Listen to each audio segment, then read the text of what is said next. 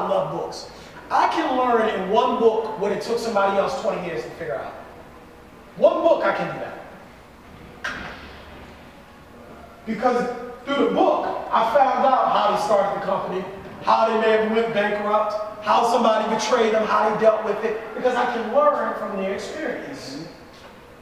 So I don't have to go to, when people always talk about experience, I don't have to go through everything. As a matter of fact, that's what they said. They say a smart person learns from his experience. A wise person learns from someone else. Somebody else's.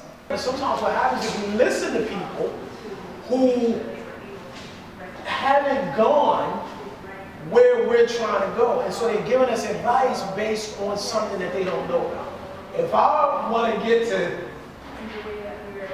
the Bronx on the train, if you never took a train, I probably don't want to listen to you. You might be a smart person, you might be a great person, you might be a wonderful person to hang around. But if you don't know the A line, the B line, the D line, and the 1, 2, 3, why would I listen?